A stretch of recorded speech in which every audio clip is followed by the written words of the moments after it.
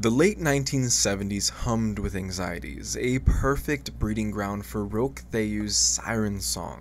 In the whispering pines of Ste. Marie, Quebec, he carved a haven called the Ant Hill, promising salvation from a prophetic apocalypse in 1979. Roch Thériault a défrayé les manchettes depuis le début des années 80 pour les nombreux sévices qu'il a infligés à ses adeptes. C'est injuste ce qu'ils nous font. Puis ils sont sur le bord de nous crucifier, là. Roch Thériault was born on May 16, 1947, in a French-Canadian family and raised in Thetford Mines. As a child, Thériault was considered to be very intelligent, but dropped out of school in the 7th grade and began to teach himself the Old Testament of the Bible. The end was coming, the end of the world. Judgment Day. Religious leaders throughout the ages have employed the fear of God to bring disciples to their knees, as Roch Thériault did in Quebec in the late 1970s.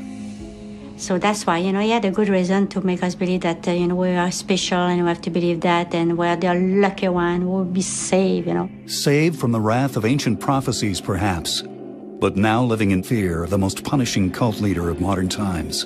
Seemingly normal people, complicit in savage mutilations, even the deaths of their babies. Thériault converted from Catholicism to the Seventh-day Adventist Church in January 1977, and began practicing the denomination's regular holistic beliefs, which encouraged a healthy lifestyle free of unhealthy foods and tobacco.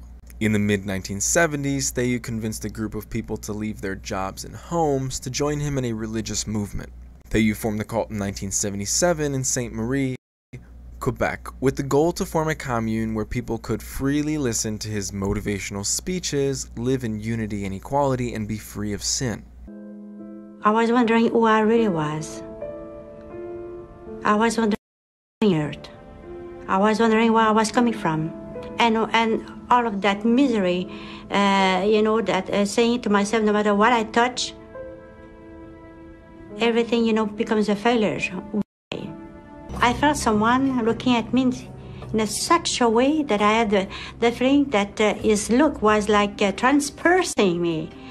I never, felt such a look before. So I asked to one of the people who were with him to fix an encounter, and the sooner the better. These are my concubines. We love God, and of course we love one another. One of the babies out at the commune has died. What? That baby died a crib death. He's a worker from the government. You get the fuck off my land. He promised to cherish you and protect you forever. He promised to show you the way. And tell the police what you saw at the commune. That would be the end of me. She's the devil's bitch herself. Hey, Blue Eyes. Always looking for trouble. Always in heat. The children from the Church River commune are victims of systematic physical and mental and sexual abuse. I told them already, nobody did this. He's the prophet Moses. You're gonna get hurt. You're gonna hurt the people that you most want to help. As long as you agree to have nothing more to do with Mr. Thériault, we will not take the children away from you. Moses shows us the way to God. Get in the van now! I have inflicted on myself mental wounds which have left invisible scars that I will carry inside forever. What about him? He made a necklace from a rib. I and I alone was the leader of that commune, and I take full responsibility for any and all misdeeds. He's not God. He's just another fucking asshole.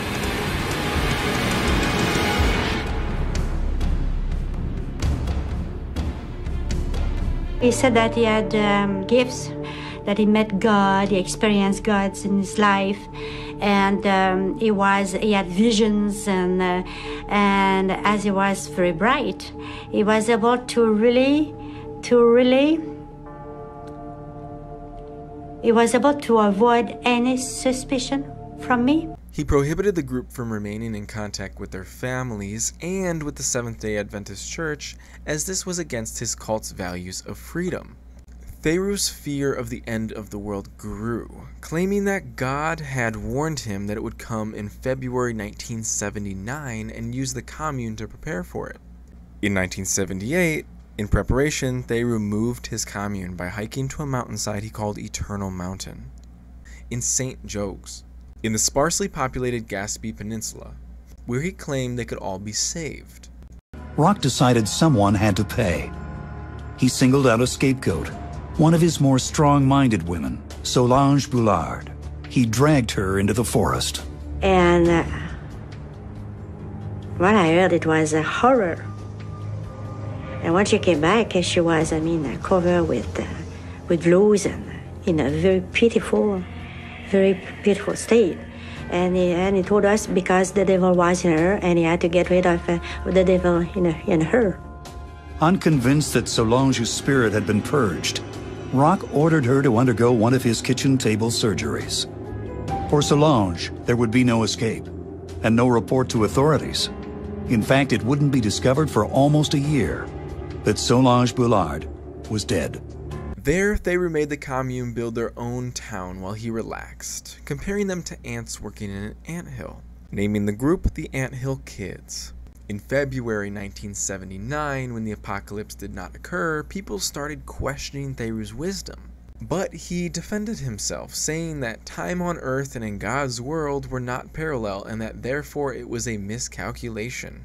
To expand the community as well as to keep the members devoted, Thériault married and impregnated all of the women, fathering over 20 children with 9 female members of the group, and by the 1980s there were nearly 40 members. Followers were made to wear identical tunics to represent equality and their devotion to the commune.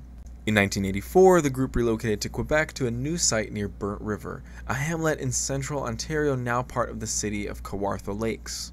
Following the cult's formation, Thériault began to move away from being a motivational leader as his drinking problem worsened, becoming increasingly totalitarian over the lives of his followers and irrational in his beliefs. Members were not allowed to speak to each other when he was not present, nor were they allowed to have sex with each other without his permission. Thériault used his charisma to cover for his increasingly abusive and erratic behavior.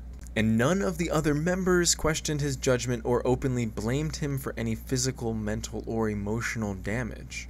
If a person wished to leave the commune, Thériault would hit them with either a belt or hammer, suspend them from the ceiling, pluck each of their body hairs individually, or even defecate on them. The Anthill Kids raised money for a living by selling baked goods, and members who did not bring in enough money were also punished. Over time, Thériault's punishments became increasingly extreme and violent, including making members break their own legs with sledgehammers, sit on lit stoves, shoot each other in the shoulders, and eat dead mice and feces. As David Wolf explains, it's not that difficult to convince people to believe in you. If I wanted to do that tomorrow, I would find something I thought people needed. And it's usually some basic emotion. They need affection and love and attention and resources. And I would provide that to them, and I would little by little block out the other stuff that they have and convince them that this is better for them. And one day they wake up and realize they're totally controlled by it but can't get out. A follower would sometimes be asked to cut off another follower's toes with wire cutters to prove loyalty. The abuse extended to the cult's children, who were sexually abused, held over fires, or nailed to trees while other children threw stones at them. One of Thériault's wives left a newborn child, Eliezer Lavallee, outside to die in freezing temperatures to keep him away from the abuse.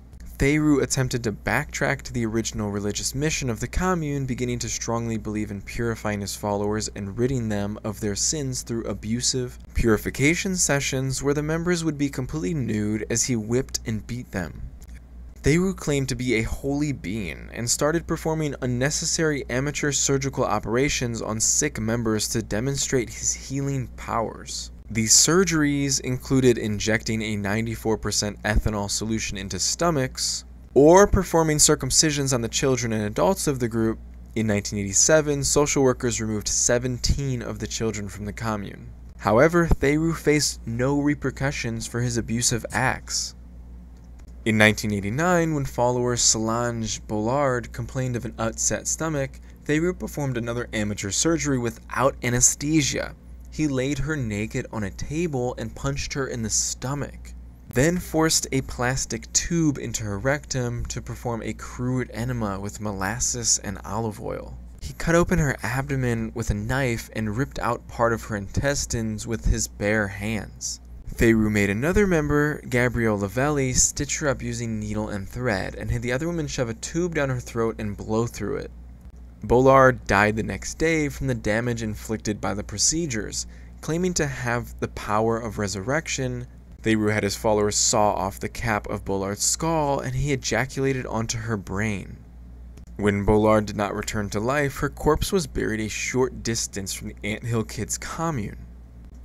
Lavelli underwent harsh treatment at the Ontario commune during the late 1980s, suffering welding torch burns to her genitals, a hypodermic needle breaking off in her back, and 8 of her teeth being forcibly removed. Lavelli attempted to escape from the commune after Thériault cut off parts of her breast and smashed her head in with the blunt side of an axe, but upon her return he removed one of her fingers with wire cutters, pinned her hand to a wooden table with a hunting knife, and then used a cleaver to amputate her arm. In 1989, Thériault was arrested for assault after Lavelli had fled the commune again and contacted authorities, effectively dissolving the Anthill Kids. Provincial authorities held long suspicions about Thériault's cult due to the particularly primitive living conditions of his membership. But because the commune was officially registered as a church, officials were legally unable to investigate the adults and could not do much except ensure the welfare of the children.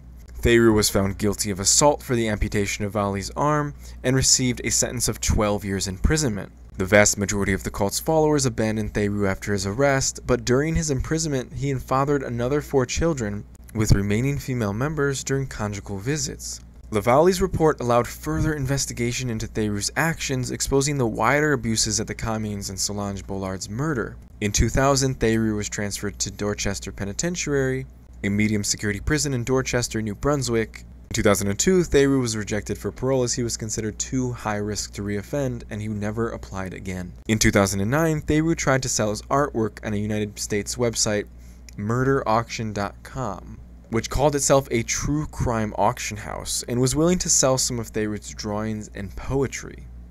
The Correctional Service of Canada prevented Thériault's works leaving Dorchester Penitentiary, and Stockwell Day, the Canadian Federal Public Safety Minister at the time, wrote to the Correctional Service to express concern that the killer was benefiting from work in prison.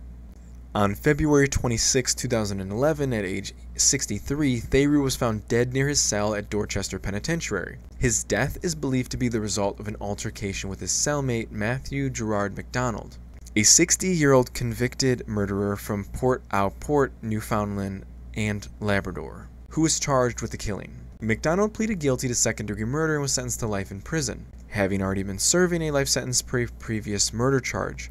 MacDonald had stabbed Thériault in the neck with a shiv, walked to the guard station, handed them the weapon, and proclaimed, "That piece of shit is down on the range, here's the knife, I've sliced him up."